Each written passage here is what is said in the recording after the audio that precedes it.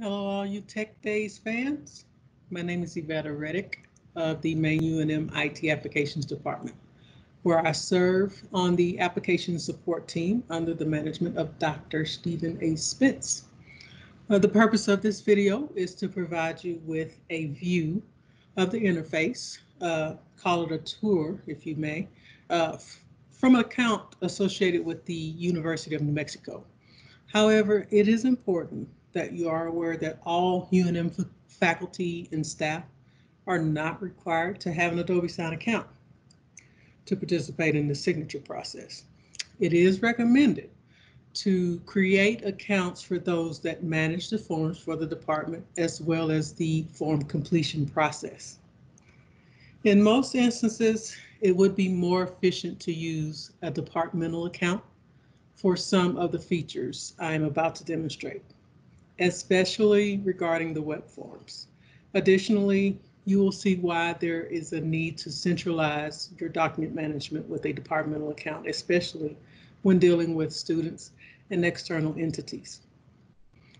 Once your department has identified which Adobe Sign accounts will be created, it is important to ensure that your Adobe Sign account has either been created or migrated with the UNM license of Adobe Sign. This will allow you to access items that have been shared by members of UNM groups within the application, such as templates via the library feature. Some of you may be looking for some additional information regarding workflows, especially in regards to using them with web forms. There is some development taking place in this area. However, we are in the process of testing the ability to dynamically use workflows with web forms. We appreciate your patience with us as we work to implement the use of these two features together.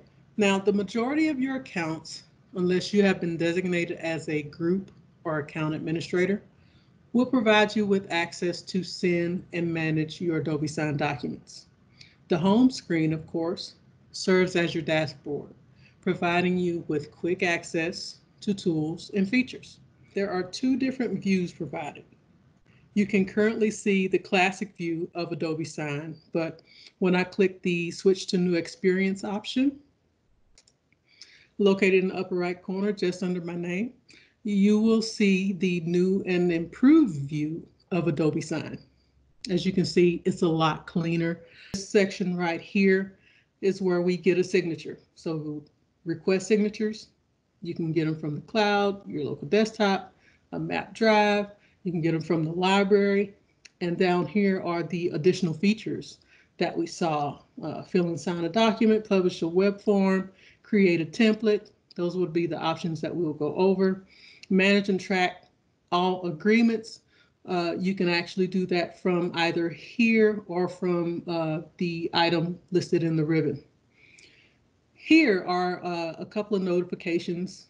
It tells me I have 3 signatures in progress. And as you can see, as I hover over this, it gives you the opportunity to click on it and actually see what those 3 documents are.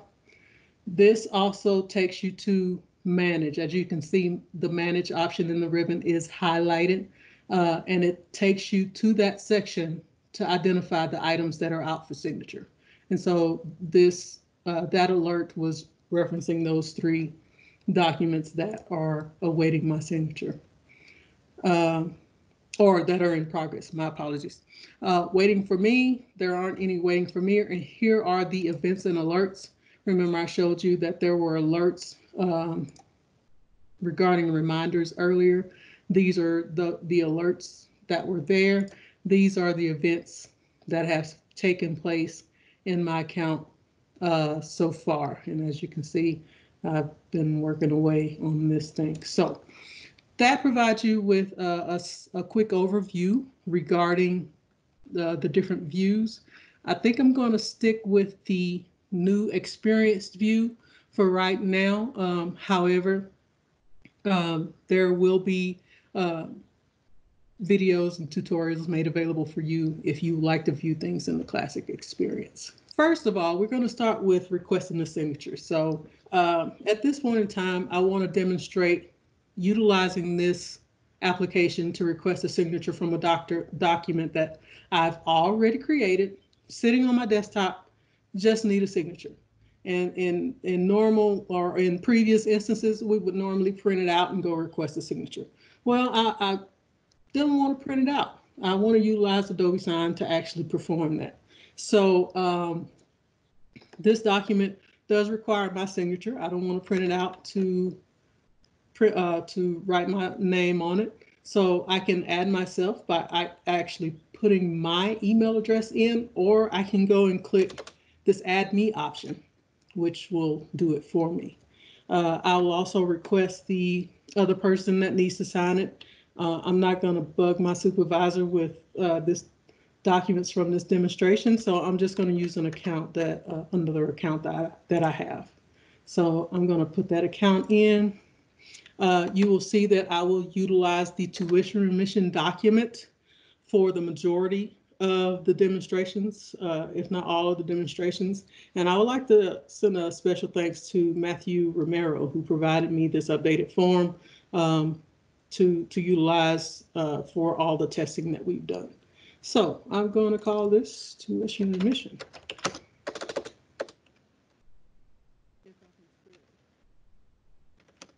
All right, I'm going to leave the message the same, but feel free to put in additional message, change the message to anything that you would like if you had some special notes.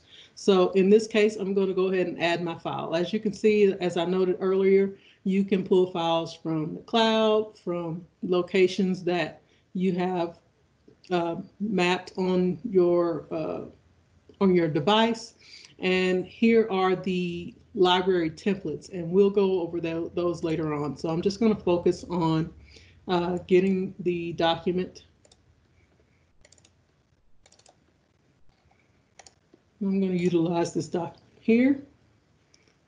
Once I obtain that document, I'm going to make note of this option here.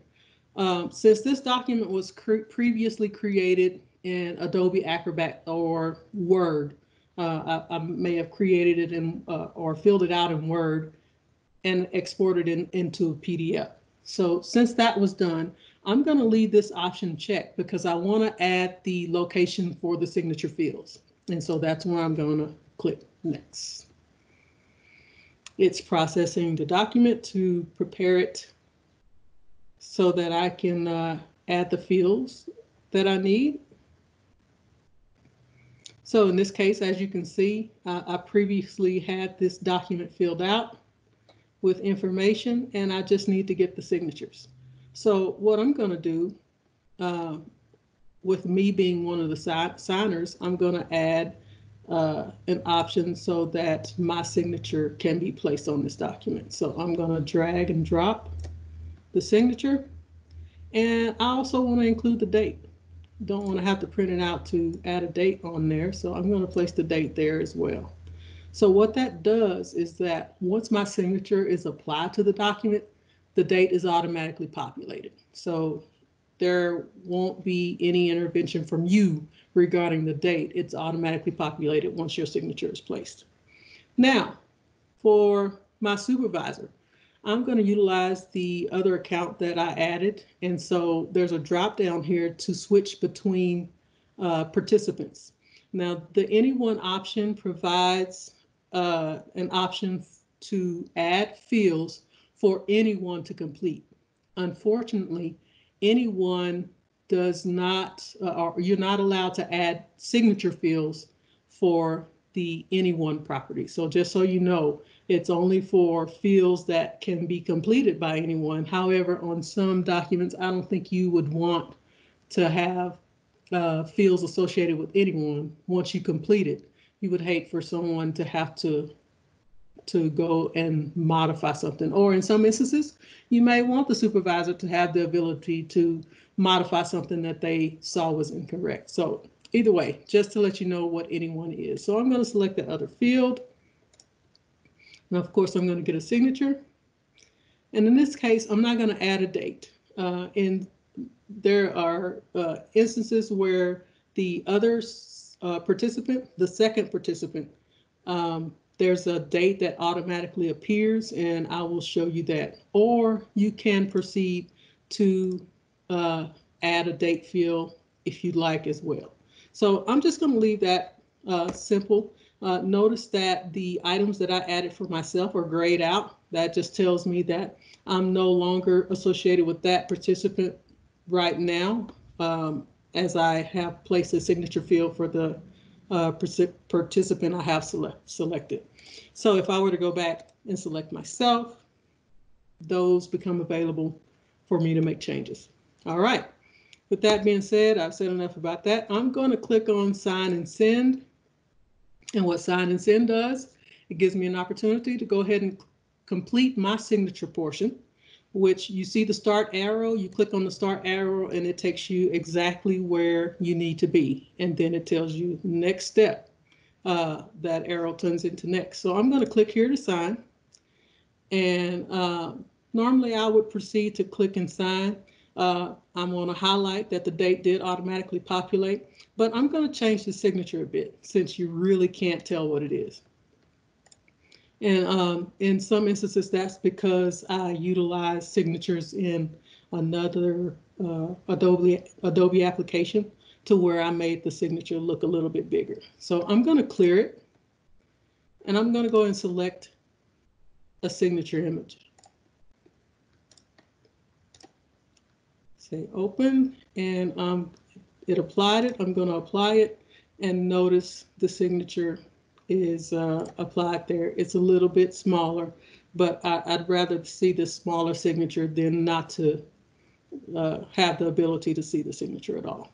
So I've applied that signature. I'm going to click to sign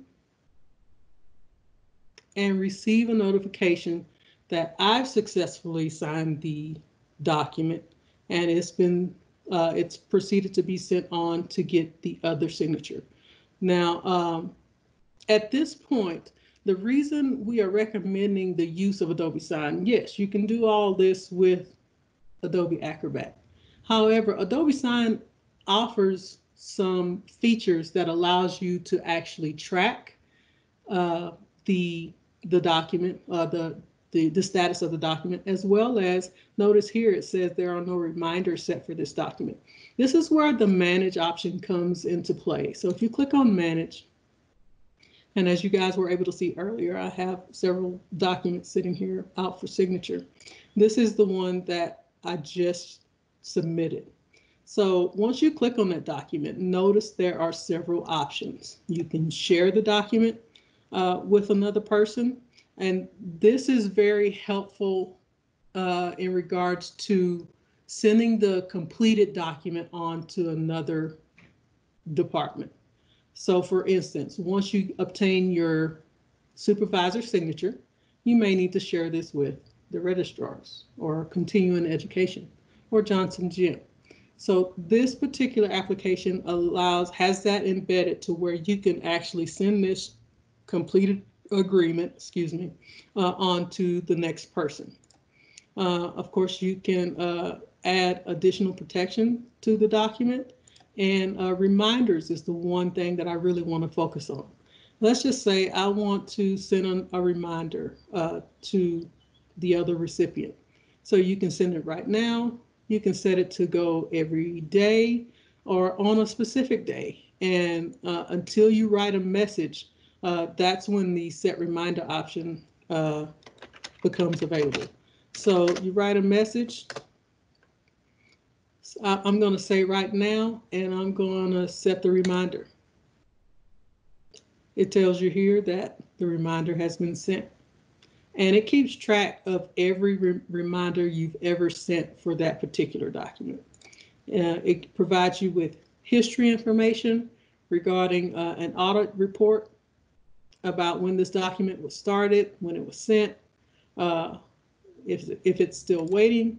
And you can add additional notes and save those notes related to this particular document. So Adobe Sign offers you several different tools to keep track of your document and notate any information that you want to be reminded of regarding the whole process. So what I'm going to do, I'm going to actually share those email messages that were sent. So we're going to start with the email message that was initially sent requesting the signature. So the person, once you add your signature or send a request for that signature, the person will receive an email like this one, similar to this one, that will tell them, hey, there's a request for your signature. So not only that, I sent a reminder as well. So this document is based on the reminder where I said, please sign, to just remind them that, hey, I need you to sign this document. And it states in the subject that it was a reminder. So just so you know, those things go directly to their email addresses and sits in their inbox. So especially if you decide to set that reminder to go every day, they will receive a reminder message.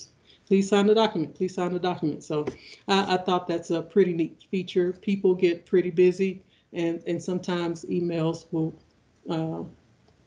become hidden based on the volume that they receive on a daily basis. So the reminders become pretty helpful.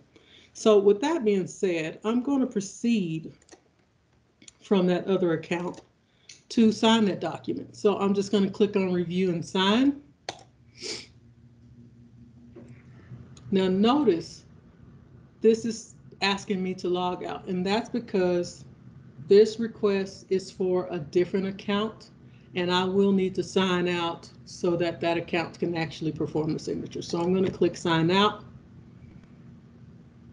And again, that's only because I'm using both of the accounts are mine, and that's the only reason I received that signature. But otherwise, you will be redirected, and this is what you'll see in regards to completing the signature. Again, the start arrow is there. You click on it, and it tells you the next step is to sign. So I'm just going to do a type signature here and apply. Once that's done, you're reminded to click to sign. Click to sign is done, and they're immediately given the option to download a copy of the document. Not only that, they receive an email that all parties have completed the completion of the signature, as well as I received an email stating that the signature process is complete. And here it is. Not only that, if you can recall correctly, when we went into manage, we could see that this document was out for signature. Now notice this is the document dated 5/28/2020. Once I refresh this and it logs me back in as myself, notice that 5/28 document is gone, but it is down here to indicate that it is signed.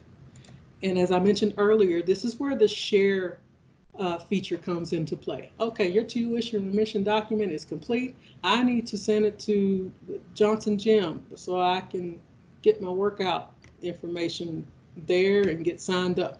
So you find out the email of that department where it needs to go, provide them with a message that you are signing up for classes. Here's my tuition remission form, and share their agreement, and then it will get sent to that department for completion.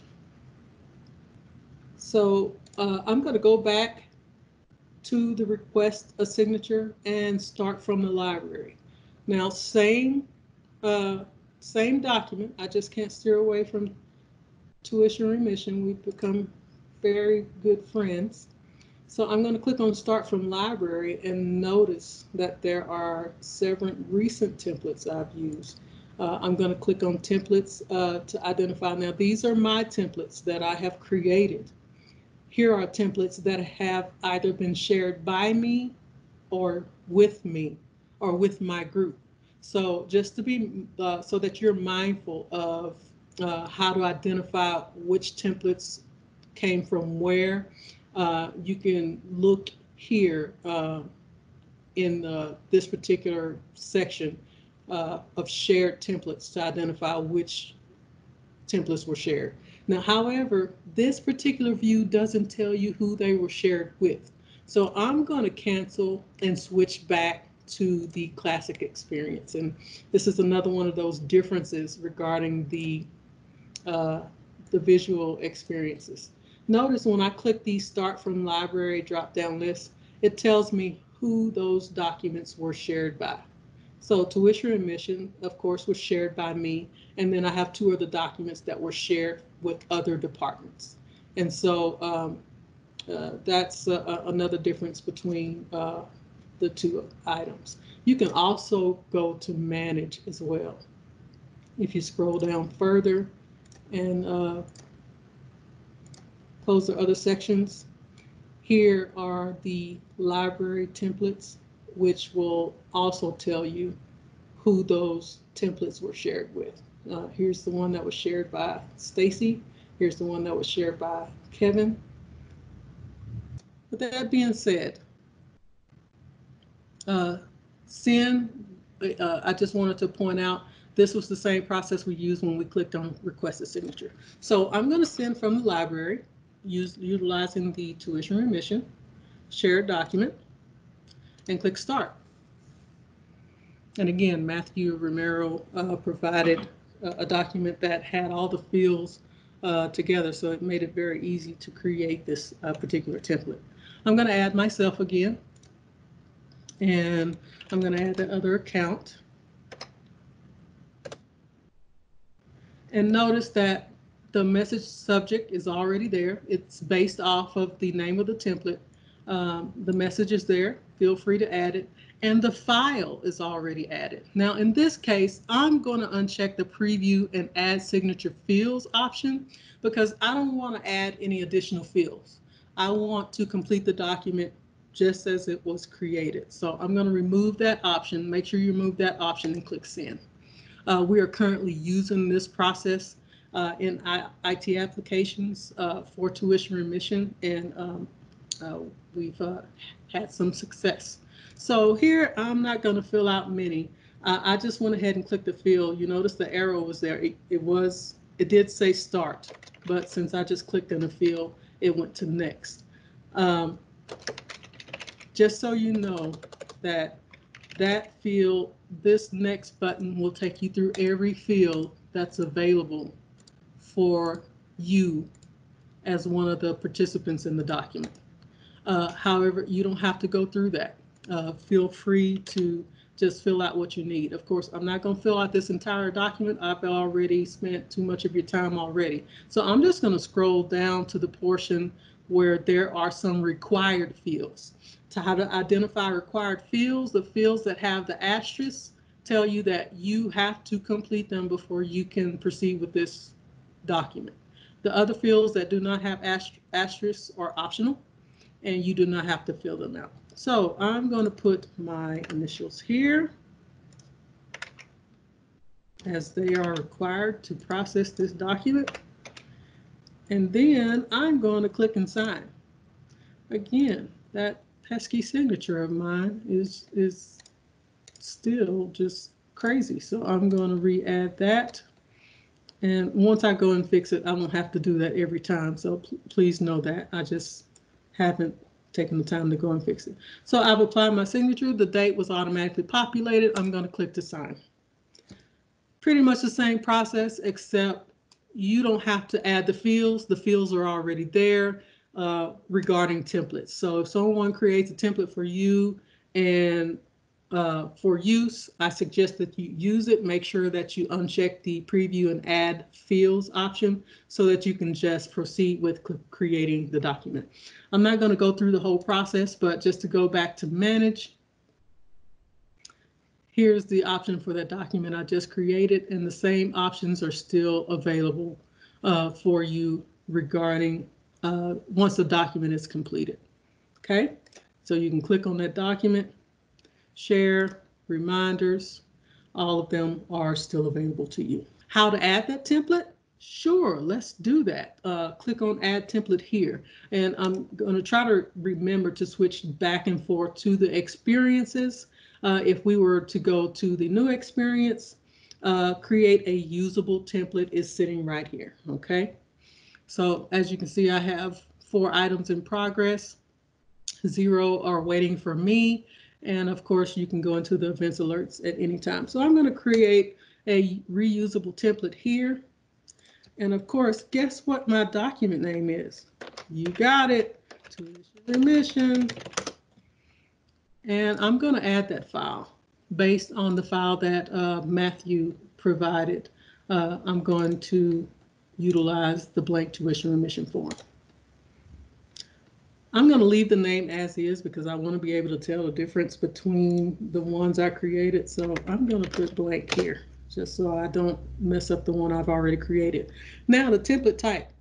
Yes, we want it to be a reusable document so that it can continue to be used by different people. Now, this identifies who you share it with.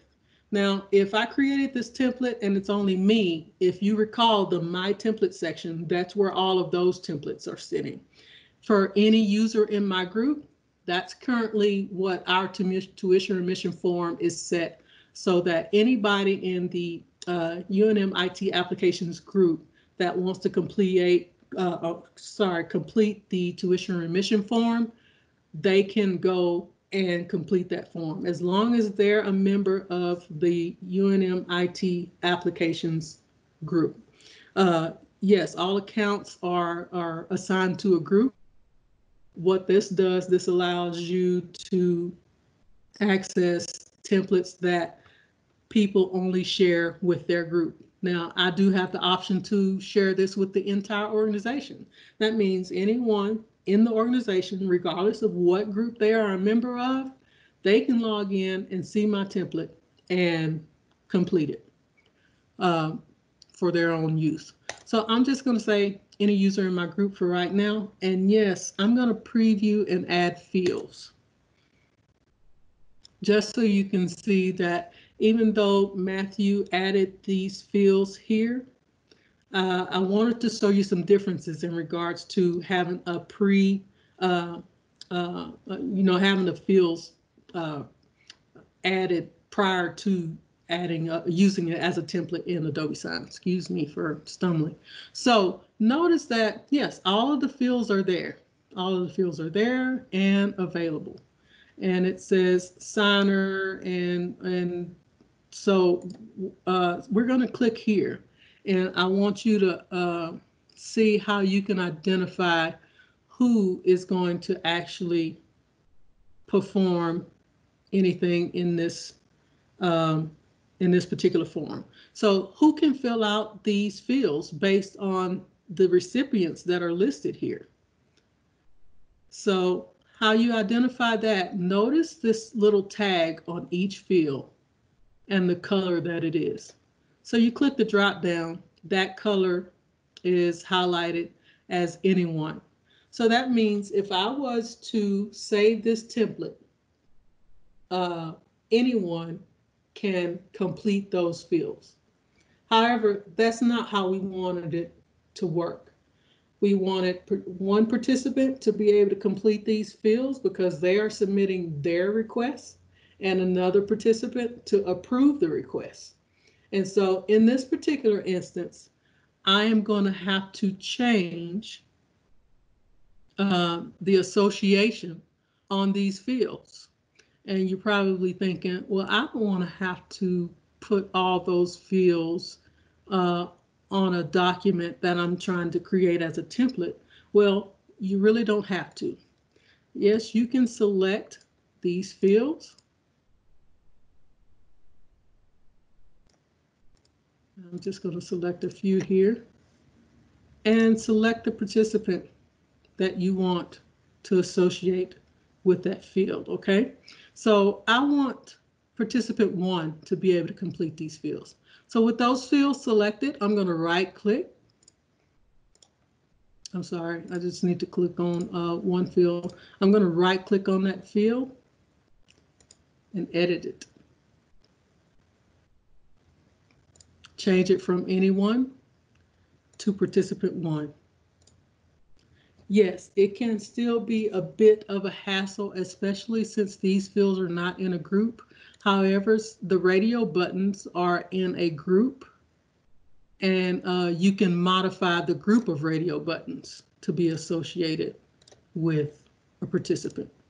So that is the reason why we couldn't select all of these at once and make that change. They're not grouped together like the radio buttons are. So just to give you a heads up in regards to, there are some instances where having fields that are not in a group will cause you to have to perform some additional updates. So yes, you would have to go through and reassociate the participant in this group. But I would think that would be better than having to delete all these fields and re-add them. So that's just me. I thought that was a better option. Okay, so I'm just going to select a few of those fields, maybe this one as well, for participant 1 to fill out. And then I'm also going to go and modify the signature. I want participant 1 to be able to complete this particular signature. So I'm going to edit, and I'm going to change to participant 1. Okay, now I'm going to change this date because, as you can see earlier, when I added the date field, it automatically populated. So I'm going to delete that particular option and add this date field so that it automatically populates. Okay. All right. For participant 1. So I'm also going to modify these because participant 1 needs to complete those, as well as those are required fields. We'd hate for someone to submit their tuition remission form and not complete the required fields. So this is where you can right click on those fields, associate them with the proper person, and make those required fields an actually required field. Okay, and I'm going to do one more here. I'm going to make the modification for this one for my supervisor and say participant 2. And in this particular case, I'm going to delete this signature because we don't have 3 participants. However, we can definitely change that to add as many participants as you want. It was just a matter of identifying that at the beginning of starting the process. And that's one item that I missed, but please know that you can change that. So these are also options that have to be completed by the supervisor. Participant 2, done. I'm going to make sure I change that one. Yeah, I did. Okay. All right. So that's all I'm going to do with that. I'm going to click save. And my template is successfully created. I'm going to go back to the home screen. And if you click start from library and click on templates, under the share template, you see the blank tuition remission document that I created. And it can be completed the same way that I demonstrated earlier with starting from your library. So basically, that was the procedure I used to create this tuition remission form that I demonstrated earlier. Publish a web form. Publish a web form. This is one of the things, again, that a lot of people would like to use, and it's very useful. However, as I mentioned earlier, we're still working with the vendor regarding being able to dynamically utilize workflows with the web forms. However, we do have a department that's utilizing web forms, and they are pretty satisfied with it. So again, I'm going to name my web form. Are you surprised that it's going to be named tuition remission? I don't think you are. Okay. So I'm going to have a signer regarding that particular form. And I'm going to add a countersigner.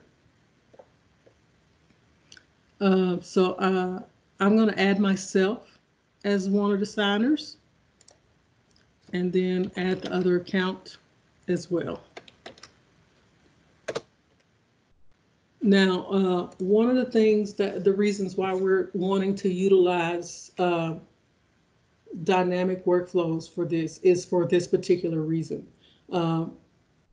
These forms, the departments would like to utilize these forms to where someone can dynamically identify who is going to approve their form instead of having to have a hard-coded person, one particular person at a time. So that's what we're working on. So please just continue to bear with us, and we appreciate your patience. So I'm going to choose my file. Of course, I'm going to choose the blank tuition remission that Matthew provided. Blank tuition remission is there. So yes, I'm going to add signatures to it.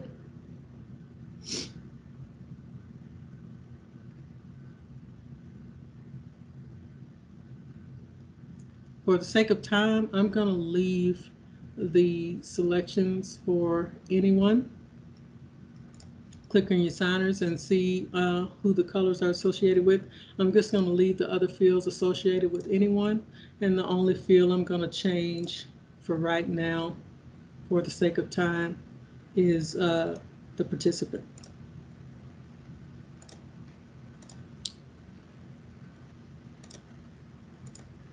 All right, so I got to sign that one.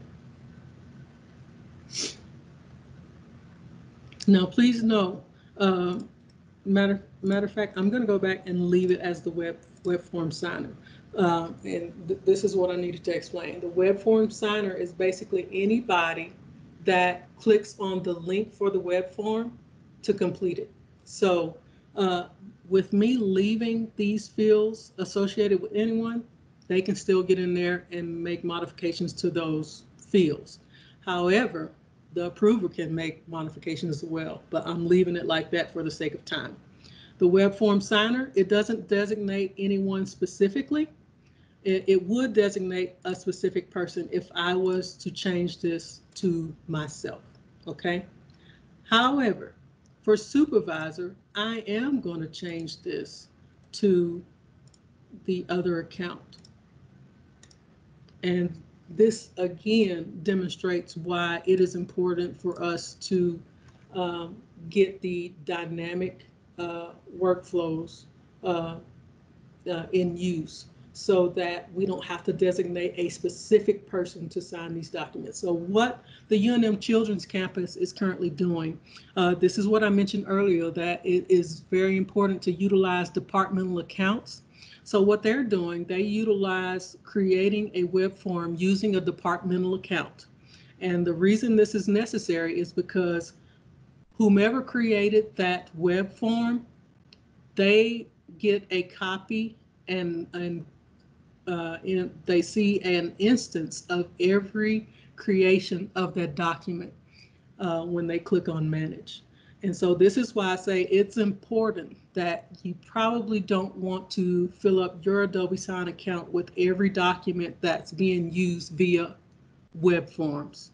It's probably best for you to utilize a departmental account so that either everybody that's in your department that is a part of the form completion process can just look at it via that account, or that account can be shared with their accounts so that they can see it from logging in their accounts as well. And I'll go back through that account sharing portion of it. But for right now, I'm going to select that and save.